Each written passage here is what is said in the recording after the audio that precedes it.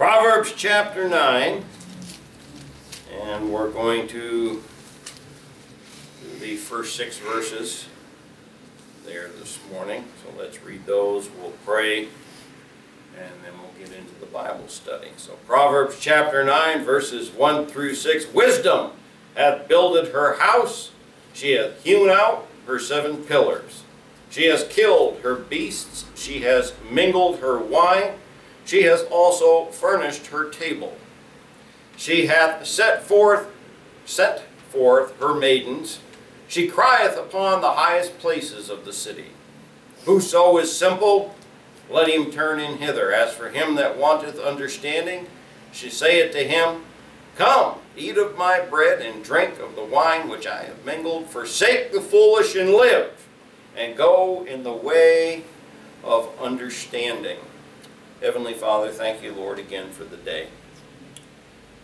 Lord, every Sunday is a milestone, Lord, bringing us closer to being with you. And so, Lord, we pray, bless the gathering together, Lord, of your saints, Lord, for Sunday school here this morning. Lord, again, I pray and ask for your help to teach, Lord, because I never want to fall into the trap of trying to do this in my own power and wisdom, Lord, because it'll fail. It needs to be you. It needs to be about you. So we pray, Lord, glorify your name in all that we do here this morning. And we pray and ask for it in Christ's name. Amen.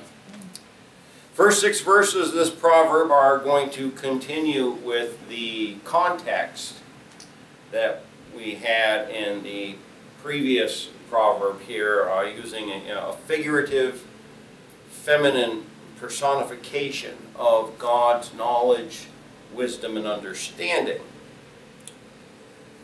So verse 1, excuse me, it says here, she built her house. The house and the pillars are both produced by the wisdom of God, the wisdom of the Trinity.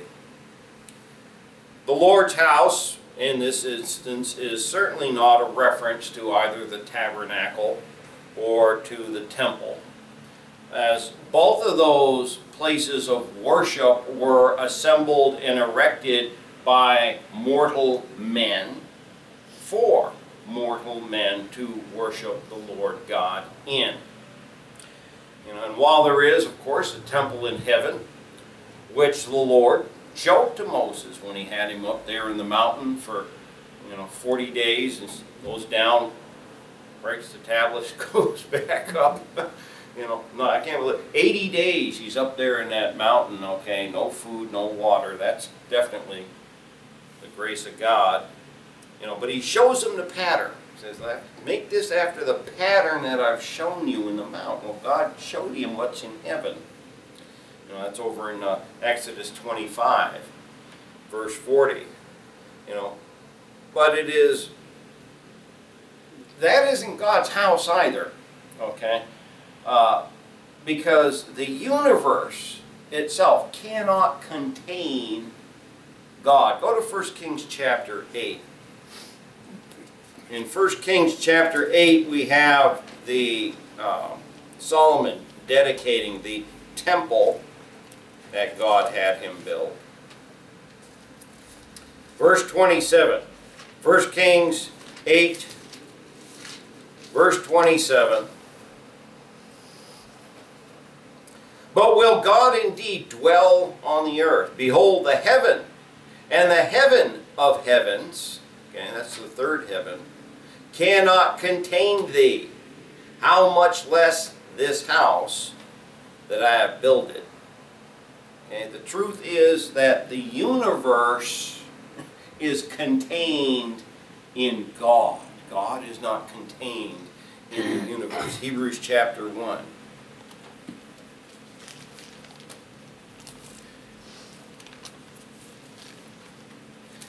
We have a tendency to want to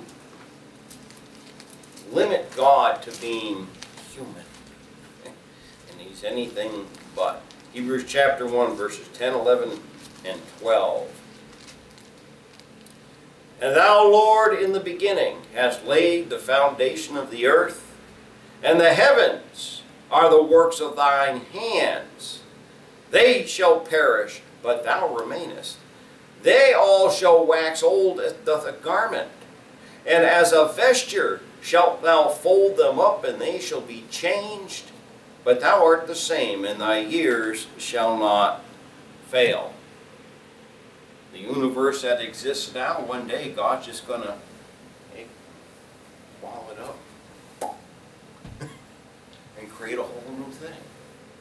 It's contained in Him.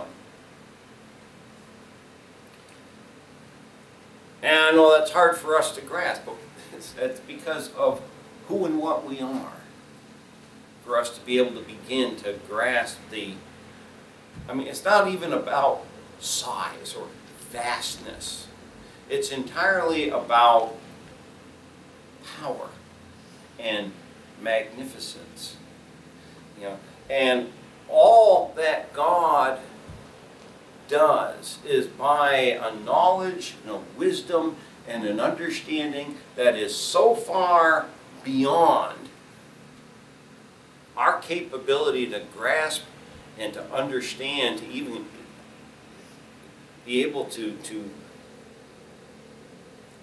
think what the absolute depth of that is. When you think about the complexity of the universe, when you think about the complexity of even these rotten mortal bodies, and God in His design, not only designed that, determined that, and how it would all work and function together, but simply spoke it into it. How do we even begin to comprehend what that is? The Lord is not bound by, is not limited by the physical laws of the universe which He created. That's why when the Lord Jesus Christ got up out of the tomb, it's just so mind-blowing. That body that had laid there 3 days was instantaneously changed into a glorified body. And He got up and just walked through the walls of that tomb. Nobody had to move that stone. The angels came down later and rolled the stone away from the door so that the human beings could see that He wasn't there. And He went back and forth to heaven, that morning, doing the things that He had to do. And then He shows up in the upper room. He's just there. He pops right in. Hi, guys. Here I is. Right?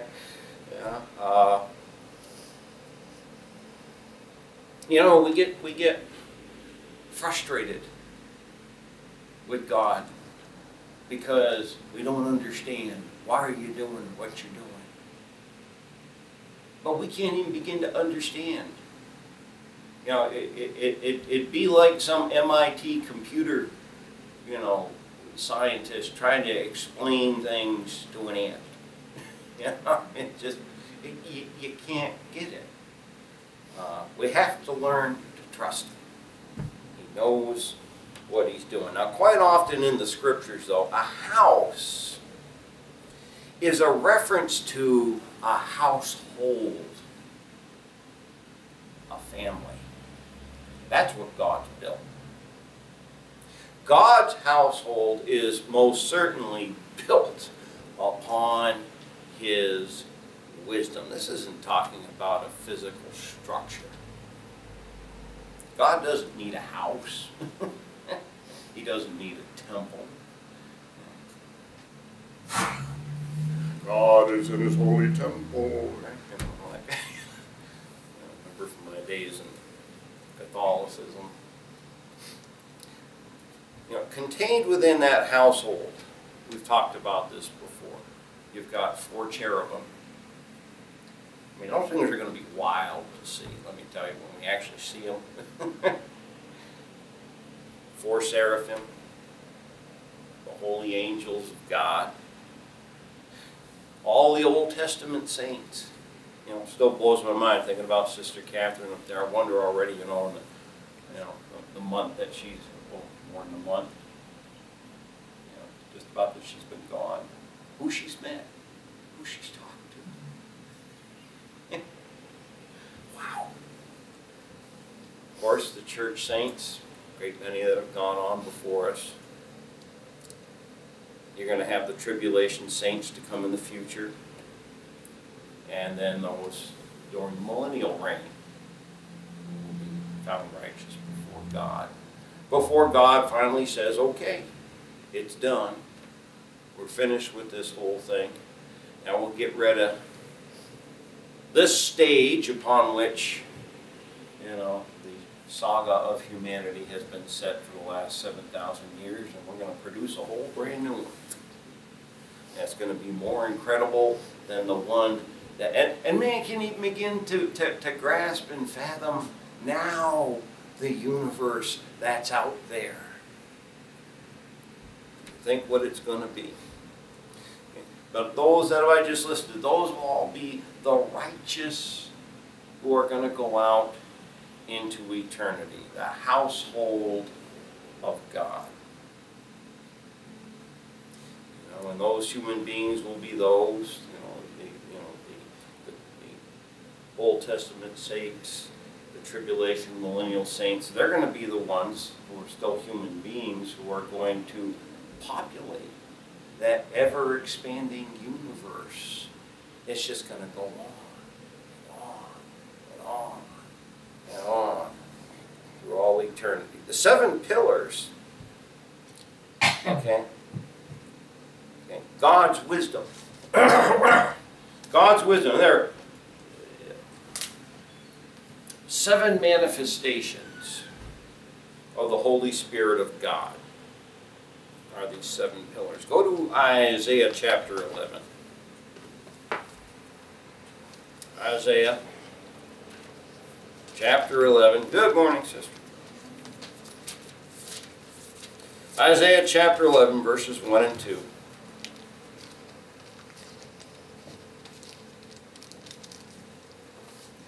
And there shall come forth a rod out of the stem of Jesse. A branch shall grow out of his roots, and the Spirit of the Lord shall rest upon him, the Spirit of wisdom and understanding, the Spirit of counsel and might, the Spirit of knowledge and of the fear of the Lord.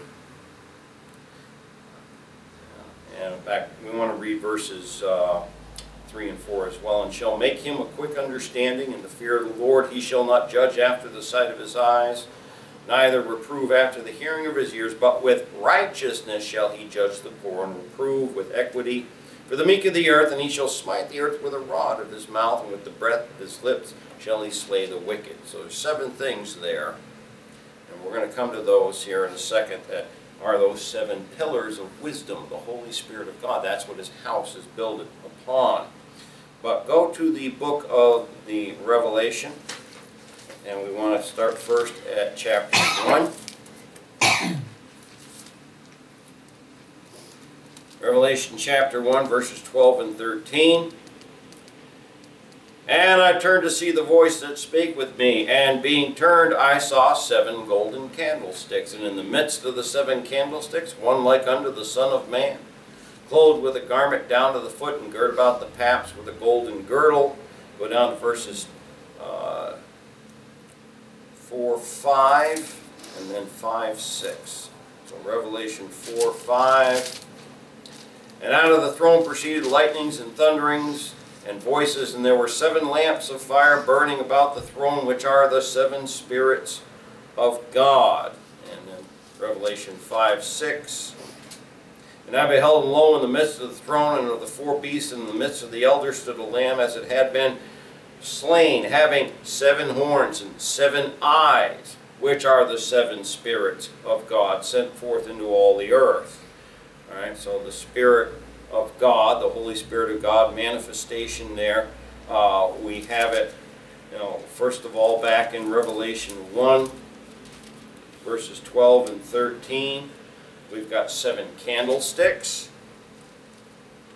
And then in Revelation 4, 5, we have it there as 7 lamps of fire burning before the throne of God, and then 5, 6, the 7 eyes. All these things are representations of the 7 aspects, if you will, the 7 representations, the 7 manifestations of the wisdom of God through the Holy Spirit of God.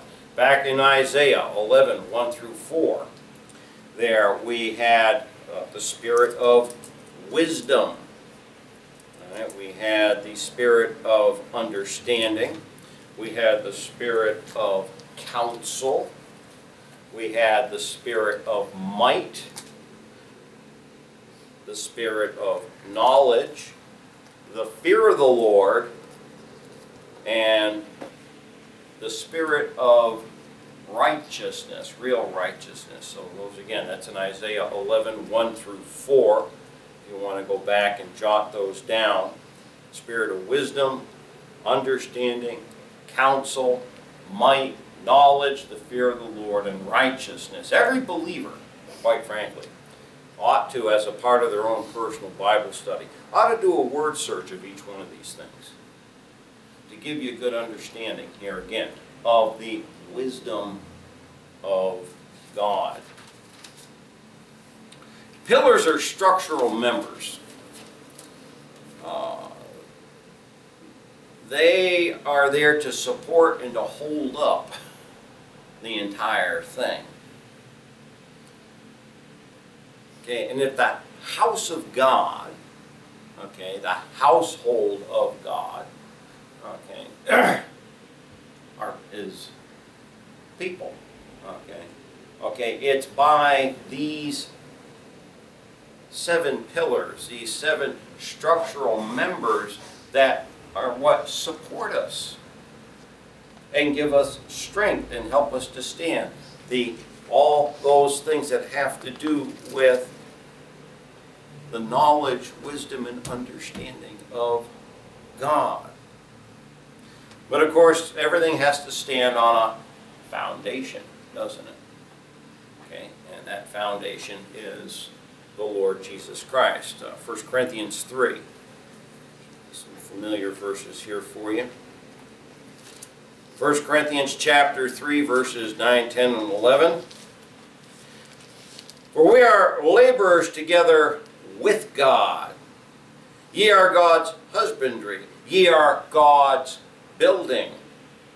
According to the grace of God, which is given unto me, a wise master builder, I have laid the foundation, and another buildeth thereon. But let every man take heed how he buildeth thereupon. For other foundation can no man lay than that is laid, which is Jesus Christ. So Paul, as a wise master builder, that's where he begins, and that's where every one of us begins, and this is what we build upon, is upon that foundation.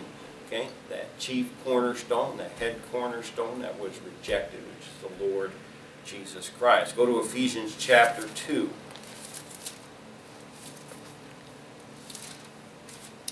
Ephesians chapter 2, 19 to 22.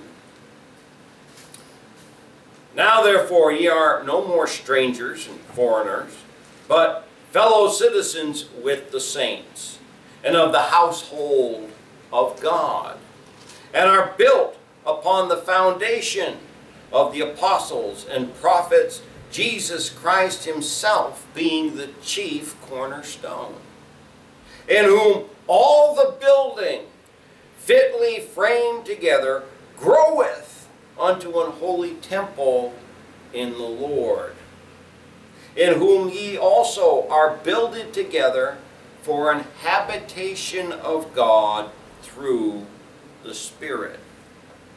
Okay, so back over in our text here, Proverbs 9:1, wisdom hath builded her house, she has hewn out her 7 pillars. Not talking about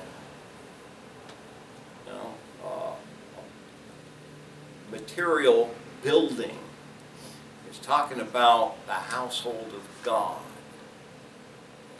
In our particular case, okay, the body of the Lord Jesus Christ. Over in Corinthians 6 and 7, it tells us about how even right now we're the temple of the Holy Spirit of God. That's what it's talking about. Verse 2, back over in Proverbs chapter 9. Proverbs 9 verse 2. She hath killed her beasts. She hath mingled her wine. She hath also furnished her table. Now the reference here, of course, is to the giving of offerings to God. They would have animals that they were going to offer up to God, and they would kill them and burn them up on the altar. They would have wine that was poured out as a drink offering unto God. These were offerings of thanksgiving. They were offerings of peace and reconciliation to God. Okay. So again, we know we're talking spiritually here. And so we ought to be offering up, okay, in our prayers, our thanksgiving to the Lord, and thanking Him for His knowledge and His wisdom and His understanding, which He has provided for us, okay, which work in us peace and reconciliation with God in our lives. You know, when you do things God's way, by His knowledge, wisdom, and understanding, well, guilty of not doing that sometimes, you know. But, you know, it makes everything so much easier for you. It makes everything so much better for you if you'll just do it God's way. He's smarter than we are. Verses 3 and 4. Goes on and says, She has sent forth her maidens. She crieth upon the highest places of the city. Whoso is simple, let him turn in hither. As for him that wanteth understanding, she saith unto him, and we'll come back to that there in verse 5. Again, still continuation of this metaphor that the Lord's using here in this passage, this personification of His knowledge, wisdom, and understanding. Okay, the maidens here would be any of those means by which the Lord calls out to and reaches out to mankind to draw them in, to get them to turn in hither to Him. It can be the creation. Okay, Psalm 19, verses 1 through 6. There. Psalm 19, 1 through 6. The heavens declare the glory of God, and the firmament showeth His handiwork. Day unto day uttereth speech, night unto night showeth knowledge. There is no speech nor language where their voice is not heard. Their line goeth out throughout all the earth, and their words to the end of the world. In them hath He set a tabernacle for the sun, which is as a bridegroom coming out of his chamber, and rejoiceth as a strong man to run a race. His going forth is from the end of heaven, and his circuit unto the ends of it, and there is nothing hid from the heat thereof. That's one way that God calls out to men, reaches out to men, is by the very creation that's around them. You've got the Bible, is one of the great ways in which God reaches out to men. Psalm 119, 105. Psalm 119, verse 105. Thy word is a lamp unto my feet, and a light unto my path. God's word gives light, so that man can see where he's going and where he ought to go and where he ought not to go. Preachers. Romans chapter 10. Preachers are one way that God reaches out. Looking at verses 14 and 15. How then shall they call on Him in whom they have not believed? And how shall they believe in Him of whom they have not heard? And how shall they hear without a preacher? And how shall they preach except they be sent? As it is written, how beautiful are the feet of them that preach the gospel of peace and bring glad tidings of good things. Of course, she's quoting Isaiah 52:71 here. And then the testimony of every faithful Christian, 2 Corinthians 3:2. 2 Corinthians chapter 3 and verse 2. Christian testimony. Ye are our epistle, written in your hearts, known and read of all men. God reaches out to the world of men through you, through your lives, through your conversation, as the Scripture calls it, our conversation in this world, how we behave ourselves, what we do, what we say, how we look. All these things act as a witness and testimony to the world out there. So you need to be careful about what you're saying, because you represent Him. All right, back in our text, verse 5. Okay, we'll go back. Verse 4 says, Whoso is simple, let him turn in hither. As for him that wanteth understanding, she saith to him, Come, eat of my bread, and drink of the wine which I have mingled. Okay, the offer is to partake of the offering that has been made by the Lord through His knowledge, wisdom, and understanding. Now for us, of course, that offering is Jesus Christ. Okay, Lamb of God that taketh away the sin of the world, the shed blood of Christ. Go over to Acts chapter 2, verse 23. Acts 2:23. Here Scripture says, Him, being the Lord Jesus Christ, being delivered by the determinate counsel and foreknowledge of God, ye have taken, and by wicked hands have crucified and slain. It was the knowledge, wisdom, and understanding of the Holy Trinity that determined the plan of salvation before anything was ever created. He is our Lamb, and we must partake of His sacrifice through faith in His finished works on our behalf that He accomplished in order to have eternal life. And the Lord has done all of this for us. Okay? What we couldn't do, He did for us, so as to ensure for us an infallible means of salvation and reconciliation. God made sure that it was going to happen, that it was possible, that it could be obtained. It's up to the individual to partake in that, and how we partake in that, of course, in the church age is by salvation is by the grace of God through our faith in the finished work of the Lord Jesus Christ. John chapter 6. John chapter 6. Long passage I'm going to read here. I'm going to pick it up at verse 48. And I'm going to take it down to verse 63. And there's purpose and reason here behind this. I am the bread of life. Now, obviously, He wasn't a physical loaf of bread. And of course, that's what comes out down in verse 63. But I want to read this only because there's been so much perversion, particularly by the Church of Rome, about, oh yes, Christ is our sacrifice and we have to consume Him. Your fathers did eat manna in the wilderness and are dead. Angels' food. This, speaking of Himself, is the bread that cometh down from heaven, that a man may eat thereof and not die. Well, He's not talking about cannibalism. I am the living bread which came down from heaven. If any man eat of this bread, he shall live forever. And the bread that I will give is my flesh, which I will give for the life of the world.